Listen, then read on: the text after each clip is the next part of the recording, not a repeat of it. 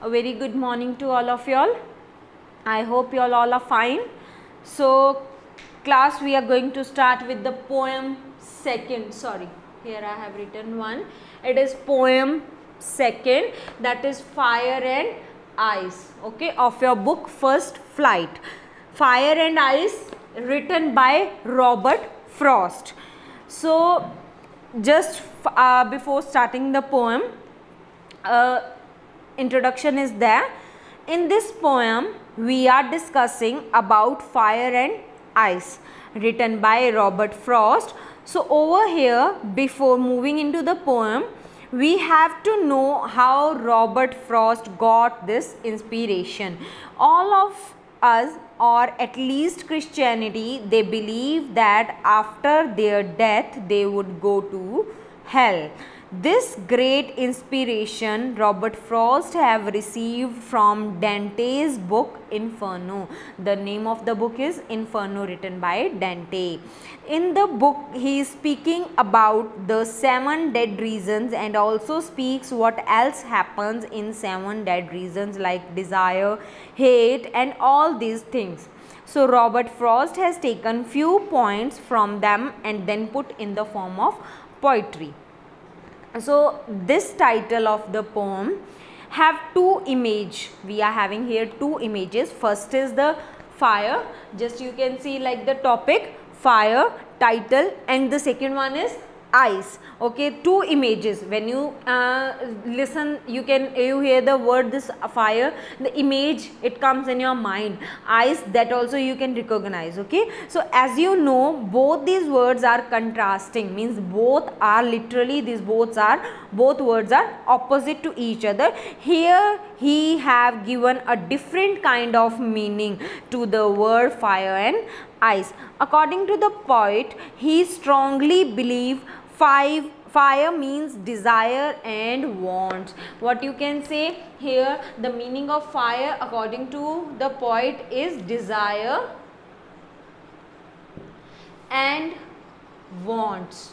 Okay, you can say it means the strong cravings for something. Okay, means when we want something badly, the strong cravings. Okay, ice means hatred and war. Here the word ice means hated, when you hate someone very badly, hated, or war you can say between 2 countries. Okay, so he is speaking about how would the word end, means how this word would end, it could come to an end. World might end either by fire or ice, means either by their desires. We are having too much of desires, means some people, we cannot fulfill all the desires, na? So because of these desires or because of this hatredness or war, the world might end because of this.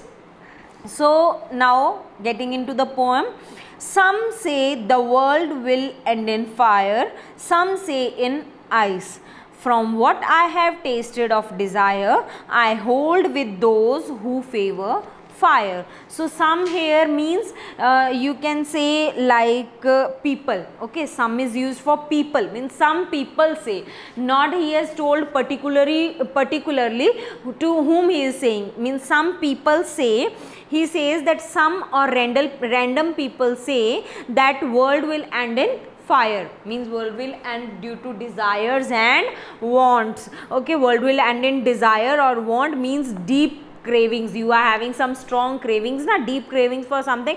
But some other kind of people say world might end in ice. Ice means hatred or war between 2 countries also. Okay, between the countries or people. So according to my opinion, here for what I have tasted means according to my here is the poet Robert Frost. So according to the poet's opinion or my opinion, I strongly agree with those who favor fire. Okay, means I hold with those, I agree with those who favor fire, means those who favor fire, those who say that the world will end because of fire or because of desire or want.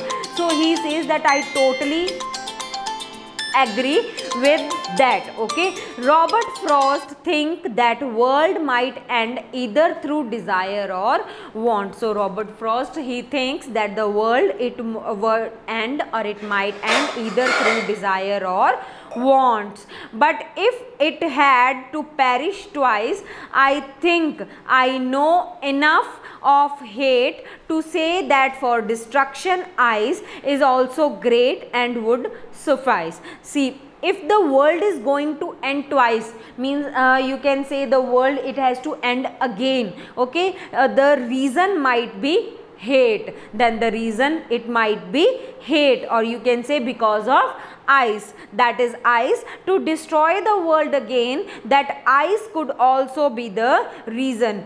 You can say that to say that for destruction means to destroy the world again is also great, that ice could also be the reason, and would suffice means sufficient, and this reason is sufficient. You can say means because of this hatred and war, it is also sufficient for the world to get end. Okay, so I hope that poem is understandable to you. Okay, so please revise it. If you will revise it, then only you will come to know. Okay, so that's all for today. Now we will meet in next video. Till then, bye bye. Thank you.